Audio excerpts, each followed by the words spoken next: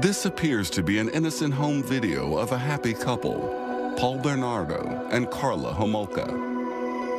But in an adjoining room is 14-year-old Leslie Mahaffey.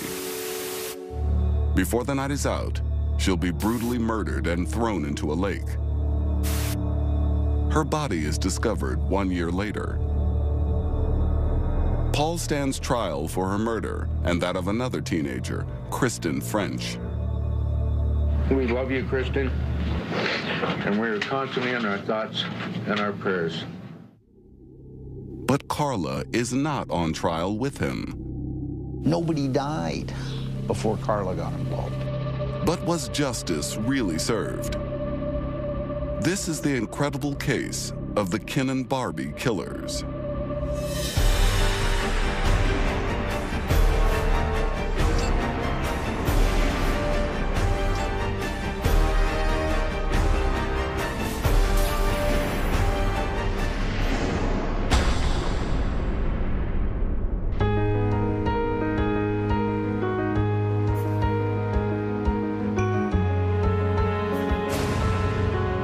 Karla Homolka grows up in a normal, stable, and happy family in Ontario, Canada.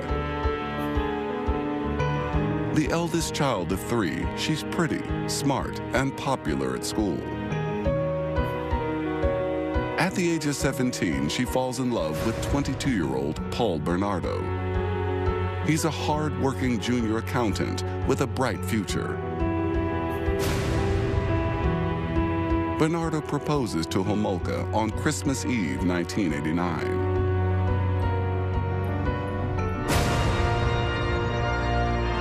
In the summer of 1991, 21-year-old Homolka marries 26-year-old Bernardo in a fairy tale wedding in historic Niagara-on-the-Lake. No expense is spared. Homolka and Bernardo appear to be the perfect couple. Until January 4th, 1993, when Karla Homolka walks into her local police station in St. Catharines, Ontario, with 2 black eyes. The next day, she files charges against her husband for domestic assault. Police in Toronto hear of the charges. They're intrigued because since mid-1987, there have been 14 rapes or attempted rapes 70 miles away in Scarborough, Toronto. Bernardo was once interviewed by police because his face matches a sketch of the suspect, but fails to rouse further suspicion and is eliminated from their investigation. Fueled by news of the assault charge, police decide Paul Bernardo is worth a closer look. Homolka is scared because she's hiding a terrible secret. I think that with the police coming around to investigate her and her relationship with Bernardo, she was afraid that they might stumble on something. 2 teenage girls have gone missing within the last year. One is 14-year-old Leslie Mahaffey. The other is 15-year-old Kristen French. Kristen, if you can hear or read this,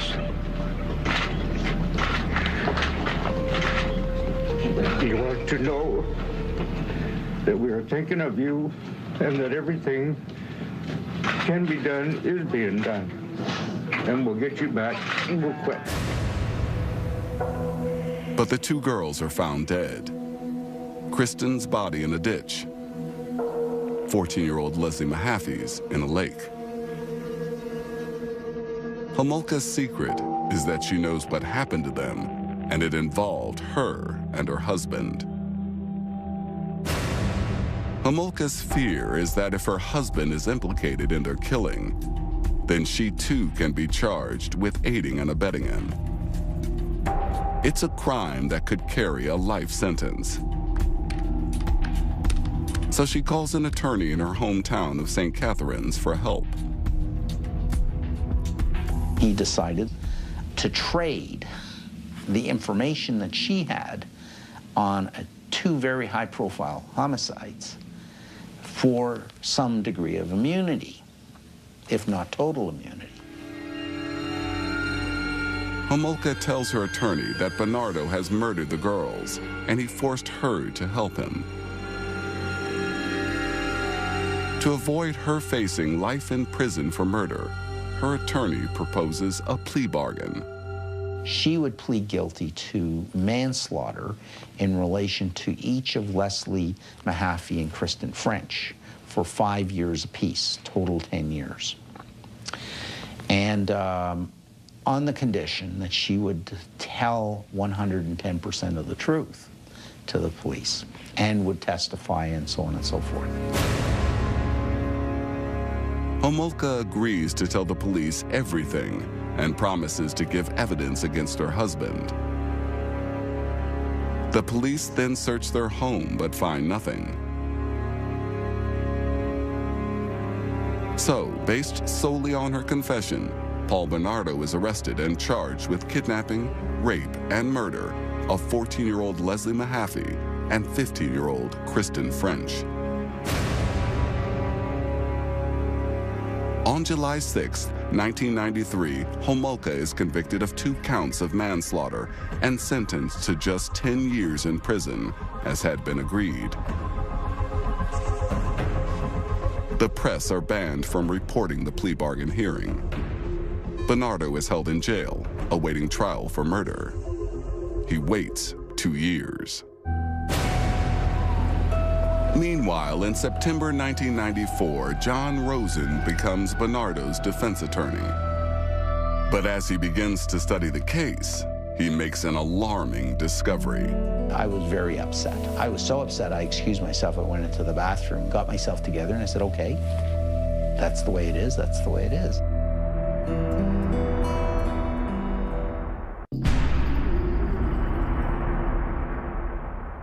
In the case against Paul Bernardo, his defense team discovers shocking videotapes of him and his wife Karla torturing their teenage victims. The tapes leave no doubt that Bernardo, at the very least, is a savage rapist. Could I get Mr. Bernardo off completely? Not in light of those tapes. From the tapes, the jury would quickly conclude that he was one of the abductors, that he unlawfully confined, that he sexually assaulted each of the girls. So Rosen prepares an unusual defense. He'll argue that although Bernardo may have done terrible things, the girls were only murdered because of Homolka. Nobody died before Karla got involved. Karla was involved, Leslie died, then Kristen, okay? If he can convince the jury that it was Homolka who was behind the murders, he'll tell them they must reduce the first-degree murder charge against Bernardo. And there is a possibility that he could be found guilty of second-degree or manslaughter. So while I was not in a position to work towards a complete acquittal, I was in a position to try and get a lesser charge at the end of the day, or lesser conviction. On May 18, 1995, the trial of Paul Bernardo begins here at the Toronto Superior Courthouse. The families of his 2 victims, 14-year-old Leslie Mahaffey and 15-year-old Kristen French, attend court every day. Paul Bernardo has been charged with 2 counts of first-degree murder, 2 counts of unlawful confinement, 2 counts of kidnapping, 2 counts of aggravated sexual assault, and 1 count of causing an indignity to a human body. To each of the 9 charges, Bernardo stands and replies in a loud, clear voice, "Not guilty." Everything would now depend on whether John Rosen could prove Homolka instigated the murders. I had to actually demonstrate that for the jury as to how unreliable she was, and ultimately put her in a position where I could, with good authority, put to her that she's the actual killer. Eric Broadhurst would be one of the 12 members of the jury Rosen would have to convince. He vividly remembers the first time he saw Paul Bernardo in the courtroom. He was filled with confidence, tall, blonde-haired, good-looking, physically fit, blue piercing eyes, and very aloof. I think from day one, he figured he was going to get out of this. Key to the trial will be the interpretation of the content of the videotapes. The prosecution will argue that the tapes show Bernardo is the killer, but the defense believes their confidence is misplaced. They began on the presumption that he was so evil and so bad that it was a slam dunk. And it wasn't. The prosecution opens their case against Bernardo by playing the tapes, frame by frame, in open court. At first, it seems the videos are nothing more than homemade pornographic movies, the stars of which are Bernardo and Homolka. As the tapes play on, other characters appear who are restrained, clearly in pain and suffering, and forced to endure humiliating abuse. The victims are easily identifiable as 14-year-old Leslie Mahaffey and 15-year-old Kristen French. While their deaths are not on the tapes, brutal violence is, including the sexual assaults. It proves more than the victims' families could bear. Analysis of the tapes takes weeks. The first person to be questioned about their content is Karla Homolka. She's the prosecution's witness, so they begin by attempting to portray her as just another one of Bernardo's victims. A victim who is forced into watching rape and murder by her husband. But you know what? She did cry a number of times, but she was very composed, and she handled herself extremely well. John Rosen's task is to undermine her claims in his cross-examination. I had to break her down in terms of credibility. I had to demonstrate that she was no victim, that she was a perpetrator. What follows is a classic courtroom confrontation. Rosen's aim is to remind the court who the real victims are. I said, here's poor Kristen, dead, cleaned, washed, and dead. Right. I said, you're no victim.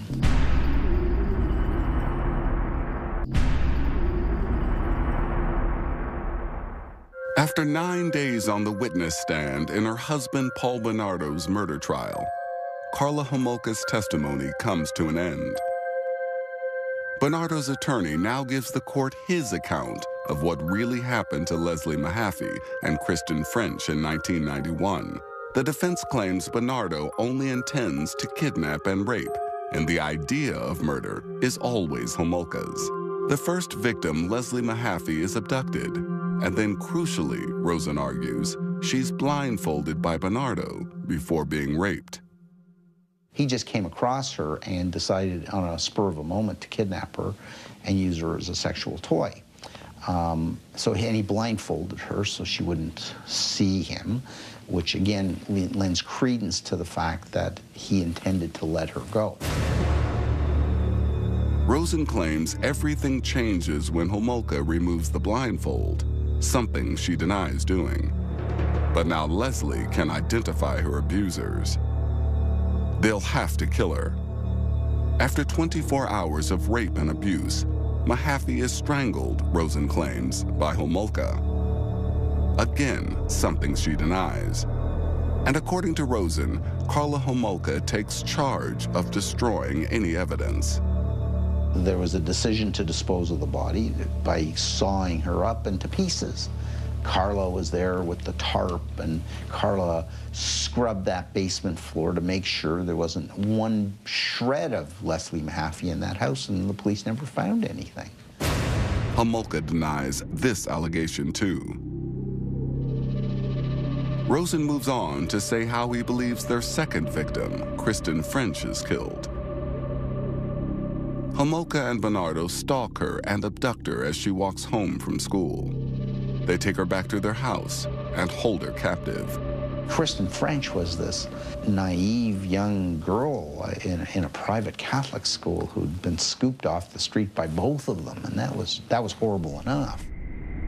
Homolka videotapes Bernardo raping Kristen before joining in the rape and abuse herself. and then to be subjected to gross indignities during the course of the sexual assault.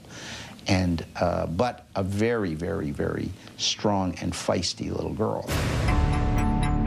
Despite putting up a determined fight, Kristen French is savagely abused over the course of 3 days and then suffocated.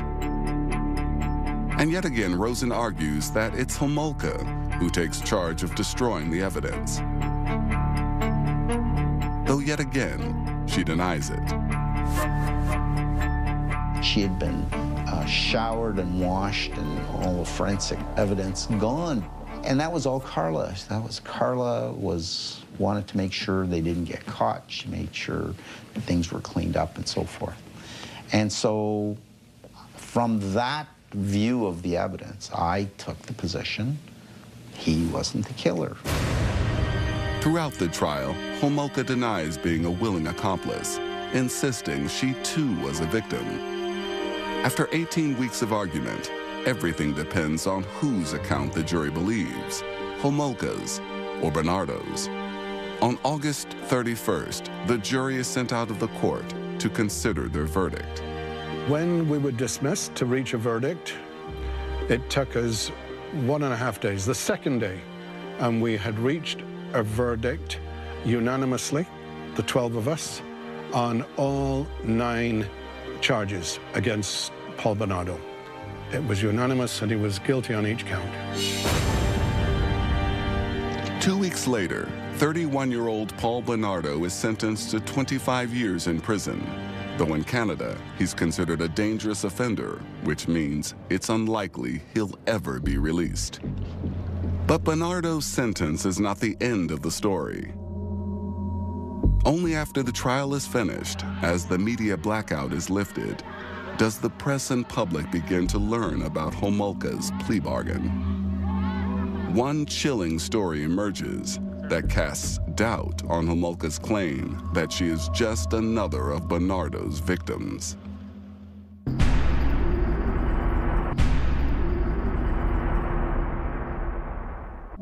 Just after Paul Bernardo's sentencing, a disturbing story involving him and Karla Homolka is revealed. On Christmas Eve 1990, 6 months before Karla and Paul marry, her sister Tammy, aged 14, is found dead, having choked on her own vomit. At the time, it's thought it's just a tragic accident. But during her secret plea bargain hearing, Karla Homolka reveals that her death is anything but. She was also a participant in the death of her sister, Tammy Homolka. Not in circumstances that amounted to murder, but circumstances that amounted to manslaughter, still a homicide, an unlawful killing. 14-year-old Tammy Homolka develops a schoolgirl crush on her sister's fiancé, but she has no idea that Karla has promised him her virginity. So that night, Karla plies Tammy with champagne. Tammy soon becomes incapacitated. And while Homolka keeps her drugged on the anesthetic halothane, Bernardo rapes her throughout the night.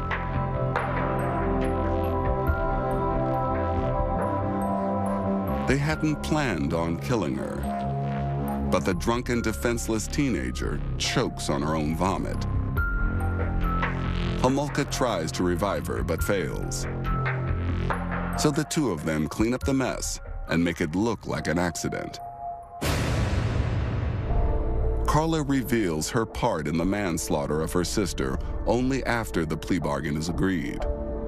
But rather than cancel the deal, Canadian authorities accept Homolka's confession and extend her sentence by just 2 years. None of this information is made available to the court at Bernardo's trial.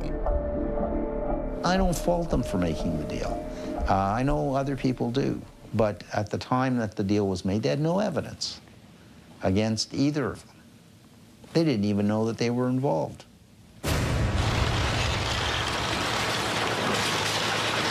Shortly after the trial, Homolka and Bernardo's house is demolished before a crowd of grateful neighbors and an emotional Debbie Mahaffey, the mother of their victim, 14-year-old Leslie Mahaffey. When this house comes down, it comes down for all victims in my mind, everywhere. That's why I wouldn't mind throwing a brick and seeing if I couldn't hit that top window. When Karla Homolka is released from prison on July 5th, 2005, after serving her 12 years, she doesn't return to her hometown, but is given a new identity and moves over 300 miles away to the city of Montreal.